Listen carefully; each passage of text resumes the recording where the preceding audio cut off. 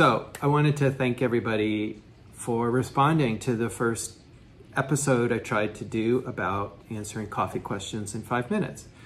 And we just have so many great questions that I'm struggling a bit, and I'm actually trying to do research on some of these. Some of them are a little tough to do 5 minutes on. Some of them are impossible, like was the 65 Kecksburg incident a UFO cover-up or just a satellite crash as is maintained by the Air Force? Don't make me go there. And then Fried Chicken Yes asked, what is the best kind of dog? And I replied already, your dog is the best kind of dog. I got a real, like, this is a real question. In all seriousness, what is with the worldwide shortage of Chemex filters? And it's totally true. It's just like the terracotta clay pots at Home Depot or Lowe's. There are no terracotta pots in my area. And Chemex is like that. Their supply chain is just broken temporarily. But I do hear some of the really big, online retailers have some. So let's get to some questions. And I have to call out questions that I really can answer in 5 minutes and ones I'm prepared for and did a little work for. And so here we go. Question number 1 for today is very difficult. Thanks. Jack, when I first got into good coffee, I noticed many Ethiopian African coffees have a strong and well-defined blueberry note, which I have not seen in a while. Is that a seasonal thing? I've tried several African dry process and while good, they don't hit me with that same flavor that got me into good coffee. Do coffees just have a different character from year to year? And in looking for that same blueberry note, am I just chasing nostalgia? And this was great. And it was super funny because someone online jumped in and gave all these answers, which was really actually kind of weird. So, I'm going to try to answer the question really fast. Blueberry note in coffee. We used to get that a lot in Harar. We used to describe that a lot in Harar. We also got that in some of the early high-level Yirgachefes. There was one called Misty Valley from an exporter named Begersh, Abdullah Begersh, that people would find that blueberry note in. I think it could have been this thing about nostalgia, like the first impression you have is so outstanding because it's so remarkably different. You hear the word blueberry described like dried blueberry, and it really strikes you, and it did for me too. And so I think there was a kind of a social effect there and a historical effect of experiencing that for the first time. The first Harars that came with really strong blueberry were from Muhammad Oxideh. And this was, we're talking 20 years ago now. And they were, what was distinct about these is they were very fresh. They were coming very early in the season from Harar tends to be a little bit earlier in the crop cycle in Ethiopia. And these were getting pushed out and exported really fast. And I think the coffees were arriving so fast that in relation to other Ethiopia dry process at that time, which would be like a lot of them commercial quality, like Jima grade 5. Jima 5 was everywhere. It was always old and it tasted woody. And that was what some people define as mocha flavor in coffee. And people really prize this aspect in natural Ethiopians, but it's kind of the flavor of coffee being old and woody. So I think part of it was we were getting these really fresh Harars for the first time, and it was really impressive. At the same time, I remember very distinctly that 2, 3, 4 months into selling those coffees, we weren't getting the blueberry. It really wasn't the same as just the first roast that came out from that. So is a transitory quality like that in a coffee real? Yes, but if it can't last, we're talking about something more about processing and timing and logistics, and it's not really like from the cultivar, from it's there and it's not there. So I'm going to stop right there with that. I really like the fact that you brought up nostalgia. I think it's really important. There's an old coffee roaster in the US where I traveled with him a few times, and every time we'd go somewhere, I'd be like, this Sumatra isn't like it was 20 years ago. You know, that was when they, and it was always about something in the past that was really great. And the problem is, especially with sensory things, you can't save a sample of that and actually put it right next to the current sample. And you might find like, oh, actually that was just impressive to me because it was the first time I tasted it, like this Harar. I call this in backpacking, which I never do, but a few times, the Kraft macaroni and cheese effect. If you know the boxed Kraft macaroni and cheese, and you take that backpacking and it's unbelievable. And you say to yourself, why am I not eating this all the time? This is amazing food. And you go home and cook it and you're like, this is salty, this is terrible. Like, so there's that effect of context, etc. I want to say we do get different forms of berry, and you also mentioned Kenya or East Africa, especially Kenya. We get black currant and blackberry, and some form of blueberry there that's more like a syrup or jam. I think the Kenyas can have a more jammy effect. They're washed coffees, high acidity, so they come off really different than a natural that has berry. I'll also say that this year we've had naturals that have berry, a very nice berry. We had one from Hambela, which is a great region next to Kercha in southern Ethiopia. Coffee that used to all get smuggled out and transported, let's just say, over and be sold as Yirgacheffe. And what's happening now is Yirgacheffe, I believe maybe we're finding less quality in things called Yirgacheffe because all the regions that were supplying coffee to Yirgacheffe to sell as Yirgacheffe, because it had a name, are selling individually. So the Guji Shakiso coffees, Uraga, and from this near side of Shakiso are really incredible. And so many things to look forward to, even if we don't find that blueberry. Not sure if it's imagination or not, but okay. Okay, so my next question is going to take a while to read. So as I said, I don't have to start my timer till I start answering, because it's not like 5-minute question and answer, it's just 5-minute answer. Okay, so this takes a while because it's a really complete question. Variegated snippets, great name. Is blooming a real and necessary step for pour over and other similar techniques? It may be necessary, but the reason usually offered seems bogus. Ostensibly, it is to let the carbon dioxide, CO2, escape. But what CO2 needed to escape would have escaped after roasting and grinding. And even if there is some left, the solubility of CO2 in hot water is low. So it would evolve anyway as the coffee is brewed. Didn't quite get that. The more plausible reason to wait after the first little shot of water, like pre-infusion, hits the coffee is perhaps to wet the grounds evenly by letting capillary forces spread across the water and the pile of grounds and form a uniform wet mass instead of dry and wet particles, and to not let leakage paths develop for the water to flow through without much extraction, like channeling in espresso, but channeling happens like in pour over too. Could you clear up this confusion? Thanks. And the short answer is no, I can't, but I'm gonna try.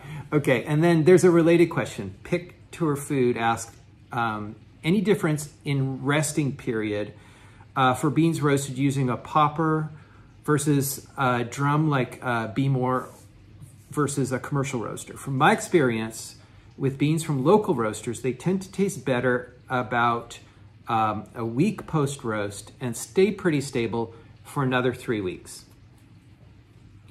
Okay, so the question is about degassing, and one aspect is for freshness, degassing with different roast methods, And the other question is about degassing and the effect on brewing and brewing technique, and what's sort of mythical and what's not.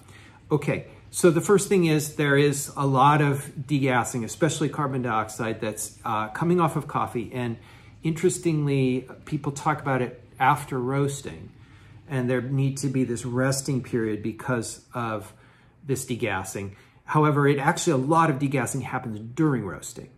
And to the second person asking about the roasting process, the very interesting thing is that air roasting and the way coffee expands in air roasting puffs up coffee. If you roast in a popper and a Behmor or another slower drum process, commercial Probat type roaster, and you put them side by side and they're the exact same degree of roast, you grind them, you do a color test, everything, you taste them, same degree of roast, you will have a larger bean in the air roast. It will have puffed up more, it'll have expanded more.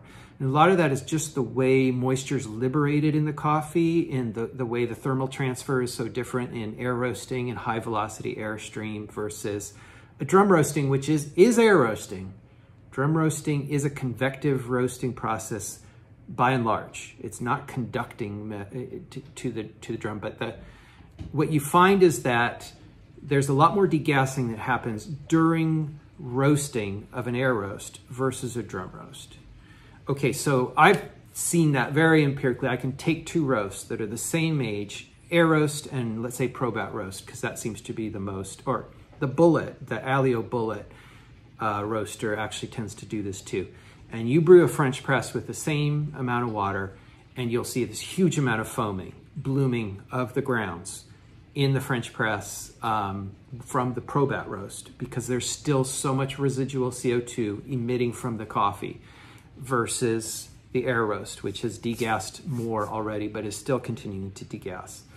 And I'm gonna overlay some photos here because I was trying to do that this morning with some different freshness of roast and pouring the water just to see the crust that forms on the top of the coffee, which is showing you to some degree, since I don't have anything to measure, actually outgassing.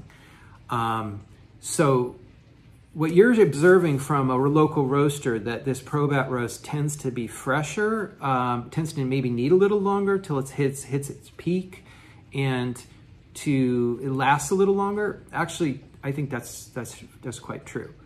The great thing about home roasting is you're just roasting fresh all the time, and we get really used to having incredibly fresh coffee. So our standard kind of shifts a lot with home roasting.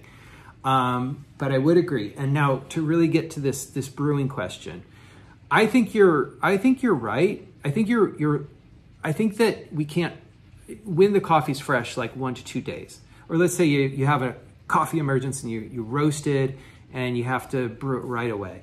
You will definitely see your CO2 preventing the water acting as a good solvent of the coffee. And like I said, you can just see it in a very fresh French press. And not only do you see the huge layer of foam, you will see this incredibly vivid action of the gas coming off the foam when you pour that. It's pretty remarkable. I totally agree with you in terms of the importance of saturation and channeling. And I've gone to actually doing a lot of stirring in my pour over. The big question too, that it's always on my mind, is all these things can be true. All these things can be technically, people can argue in forums and all this stuff. And you're like, yeah, that's true, that's true. How true is it? Like, not how true, but how big of an impact does it have on your result, the result you care about? You don't care how much foam there is in your drink. You care if it tastes good and if you're getting good extraction. So the result is good, that you notice it. And so these minor things in coffee can be true. And I think you're getting at this here. This may be true with CO2, but it's a nit to pick. And if you're ignoring some other, out of time. Okay. Okay, so this next question, I am actually, for the first time, doing a take two. I feel like I shouldn't let myself do this because this This is the challenge, 5 minutes. I got to get to the answer. But it is such a bad job that I'm doing take 2. Okay, first time. This is the hard one for me because I did some research on it. So Sadie Maybounce wrote, is Sumatran coffee still leading to loss of tiger habitat? Or can I start drinking it again because it's my favorite? You can start drinking again, but let me tell you what I found. So, so I want to give you the short answer because this is what I'm trying to do. Answer the question, then pontificate. Lintong, Lake Toba. It's an area, it's called North Sumatra. It's kind of north central. Lake Toba is very well known. Lintong is the south part of that lake. There's other areas around it, including like Sidi Kalong. I'll put up a little list and a little map of that area. The reason that area would not lead to any environmental impact in terms of deforestation is because it's an old area. It's the Batak people generally in that area. And they have cultivated there for millennia. And the land is all used. It's not native forest anymore. So there's no forest loss to occur. And that area, it's very stable in terms of coffee, and there's good environmental practices. You know, coffee is generally grown in shade there, and it's not just like, you know, you don't see smallholder coffee farming in Sumatra generally that has just like taken a whole hillside, stripped it, and planted coffee. So that's what I wanted to get to, is the real issues in deforestation in Sumatra and in a lot of other places is large-scale plantation-type systems where investors have come in, taken huge swaths of land, gotten access to them, whatever they've done, and planted, for example, in Sumatra, palm oil. So if you look at the maps, and I'll pull up some maps so you can see them, you're going to see lowland areas that are not coffee areas that are really have shifted use and been deforested in the last over the last 20 years, and a lot of those are in palm oil. And I think most of us know the issues with palm oil, how it was sold as this incredible environmental, it's going to be this amazing product, we're going to grow oil from trees and it's going to be green, and it's turned into quite a disaster. So I think you probably want to know like my specific experience, not like what you can find on websites. Coffee areas, I don't see deforestation largely. In Sumatra and other places, I don't see it because coffee is generally grown a bit more harmoniously than other products, especially low-lying products where they clear out the whole land and they replant in a monocultural way. Coffee's oftentimes mixed, especially in Sumatra. People are growing peppers, they're growing vegetables for the market, and then they're growing coffee. And it generally has some shading on it. So it never looks like anyone's gone in and ripped out everything and put in coffee. There are some areas that I've been to, one called Gayo Lewis, where I saw a lot of like extension of road building. As soon as you extend the roads, my dishes are done. As soon as you extend the roads, the major trees along the roads get logged and things get planted. And the real culprit I saw on my trip to Gayo Lewis, and deforestation was really on my mind, felt like I was really seeing it in a way I don't always see it, was lemongrass. Lemongrass was being planted, and it was also being planted in a way that it was on high slopes, which looked like without regard for soil loss. And those are crops that are really bad. I see a lot of that. Onions being planted in Central America, and potatoes, and things that are being planted that are going to lead to soil erosion very quickly. So coffee's not really one of those things. I also wanted to bring up a really complicated thing, and I don't mean to question your interest here at all, is that there's other things that are really important. One is orangutans are also really important in Sumatra. The other is people.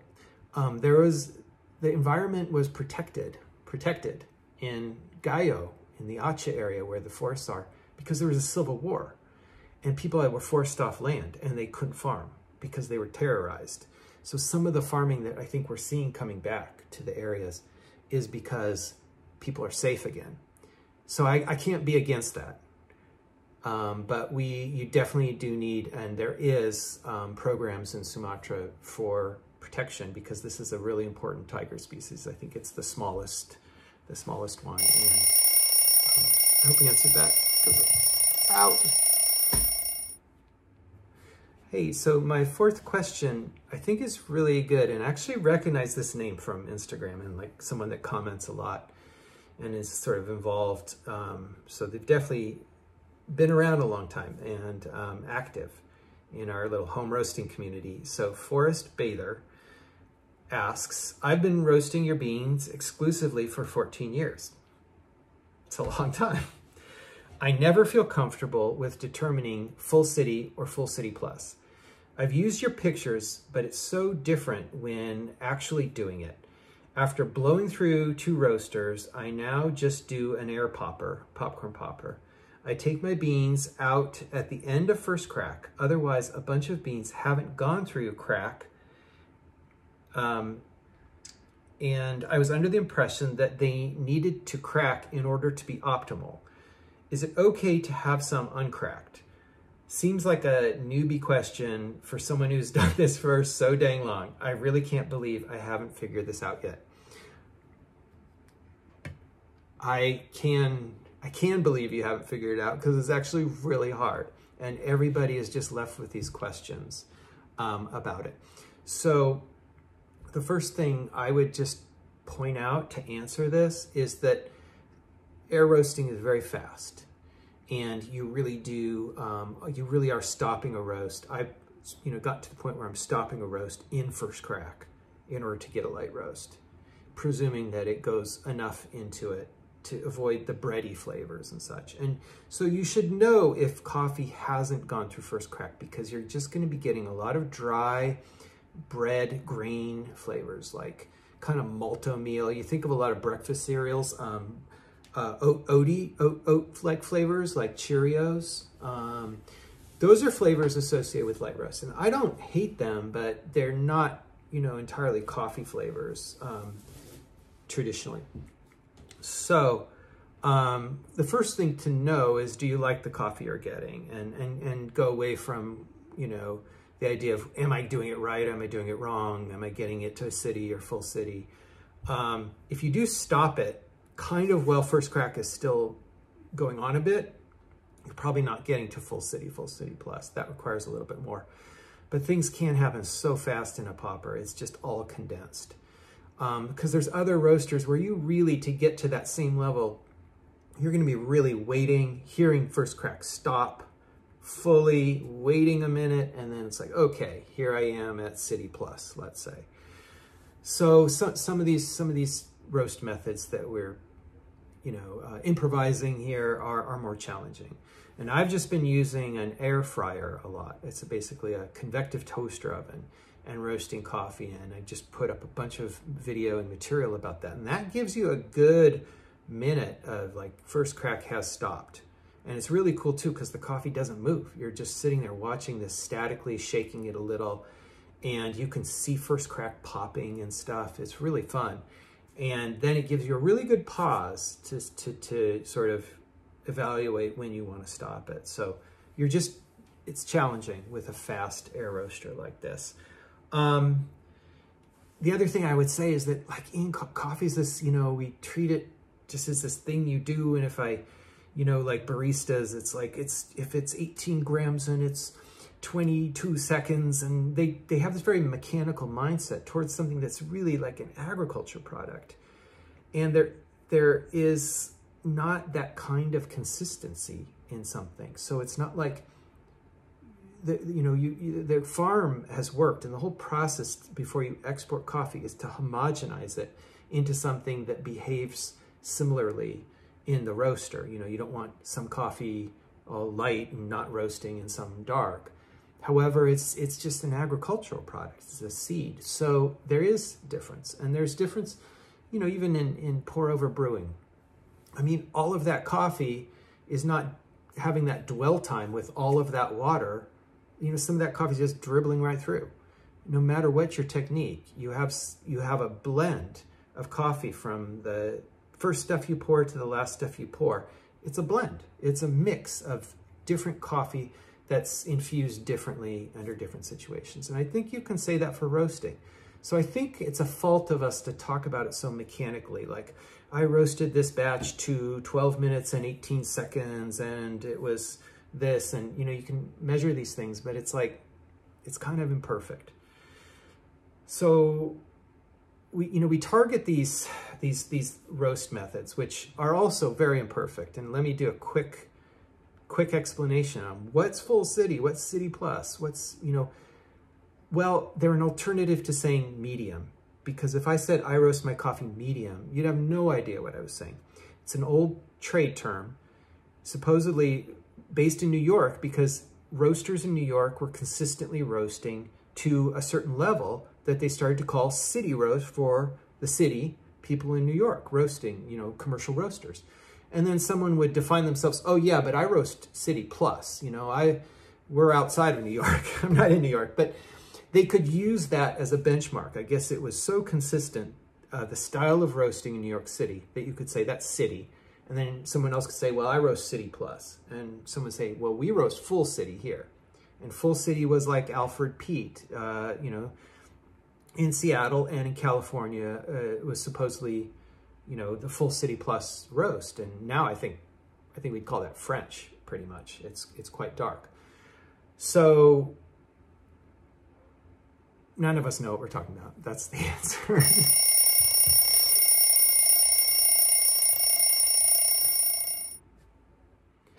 Okay, today I think I drank too much coffee, but I'm gonna do like the bonus round. This is gonna be the 5-minute answers where I try to answer all the other questions in 5 minutes. And some of these are really good questions. They really deserve a lot more than this, but I'm not qualified in some cases, or I don't know how much, I don't know what to say, because I just like don't have I don't know. So this is going to be my 5-minute bonus rounds. I'm going to try to answer every other question that we got. First question, Chomp Chomp 42. Do you ever dabble in Liberica or Eugenoides? Is there even a market for these oddities? So those are two different coffee species. We're outside of the family of Arabica there. Eugenoides, I don't even know if I'm saying that right, is the one of the parents of Arabica coffee. The parents were a Eugenoides and a Canephora Robusta coffee got together and they formed Arabica. Liberica is a different thing. There's other ones like Excelsa, which are these sort of strange, large bean, very tree-like coffee plants. We've sold Liberica. We had Liberica from India. It's very popular in the Philippines. I've cupped a lot of Liberica. Somebody from the Philippines was kind enough to send me a sample of Liberica that was really carefully done, really carefully picked, carefully processed, everything like ripe cherry, everything dead on. It was terrible. I mean, it was really bad, and I know there's people out there who are gonna rally around Liberica, but man, that stuff is rough. And if you don't like pure Robusta, which I actually do, I like a lot of Robusta, and a lot of people can't stand it, but it's very bitter, but really good Robusta there's something to it. I mean, I really enjoy it, and I like that. So these people who wouldn't like that are never going to like Liberica. It's salty, it's minerally, it's terrible. Eugenoides, I have seen that there's a farm, I think, in Colombia producing it. And I believe Onyx, the roaster, had a batch of it. I don't know much about the cup. I actually have some plants growing in my collection from seeds I've collected. It's cool. I don't know much about the flavor.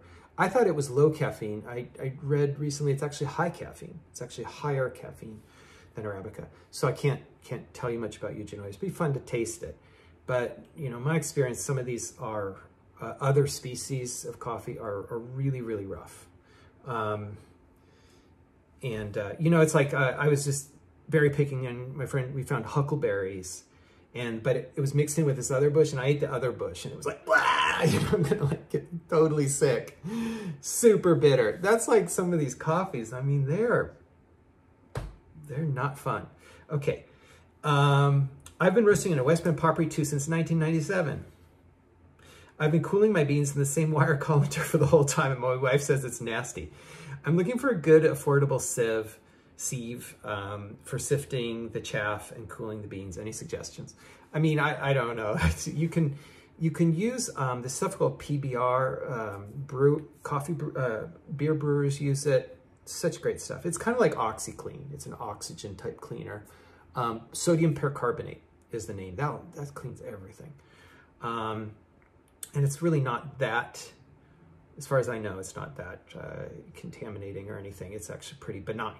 So I don't know. I like the colanders that are wire mesh because they have some kind of like, not like spaghetti colanders with holes, but they're sort of a wire mesh bowl because they have some texture to them. You can kind of like rough up the coffee to get the chaff off.